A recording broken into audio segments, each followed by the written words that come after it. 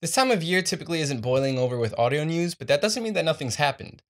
Phone company Nextbit has a new pair of headphones, kind of, and Google has a new wireless speaker, kind of. This is SoundGuys Monthly. How's it going, everyone? I'm Adam Molina, and this is SoundGuys Monthly, the show where we take a look back at some of the coolest things that happened this past month in the world of audio, as well as some of the things that are going to happen. If you missed anything, here's a quick roundup.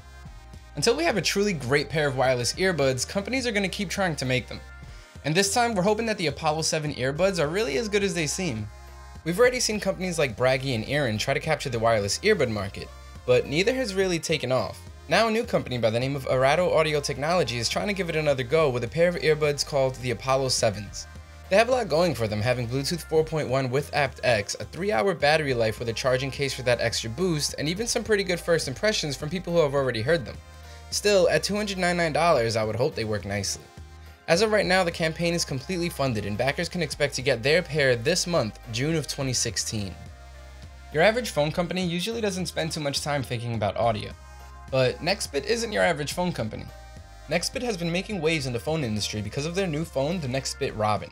In simplest terms, the phone uses cloud storage so that the user will basically never run out of memory. But what interests us at SoundGuys are the cool pair of headphones that popped up on their website. Nextbit partnered with III to make a custom pair of TMA2 headphones.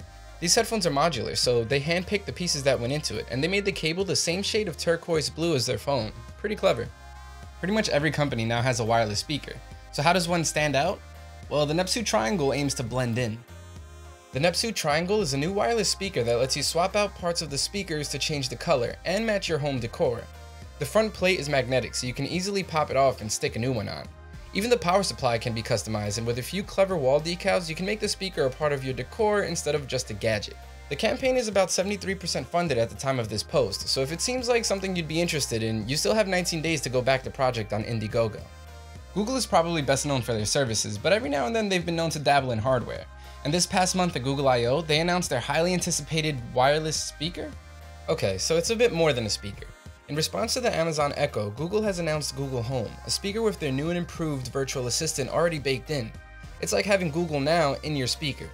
Someday soon, they expect you'll be able to stream things to your TV and control parts of your house simply by talking with it and telling it to do something. No word yet on pricing, but Google says it'll be available sometime later this year. Can't wait to try it out. Ultimate Ears just announced the UE Roll 2, and it's a huge upgrade. The UE Roll 360 was a pretty unique device, and plenty of people seem to love it.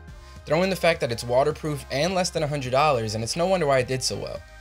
Now they've announced the UE Roll 2, and besides adding a 2 to the name, that's pretty much all that's different about it. It now has a claimed range of 100 feet instead of 65, and is supposed to be 15% louder. But everything else about the speaker, from the battery life to the design, was kept identical.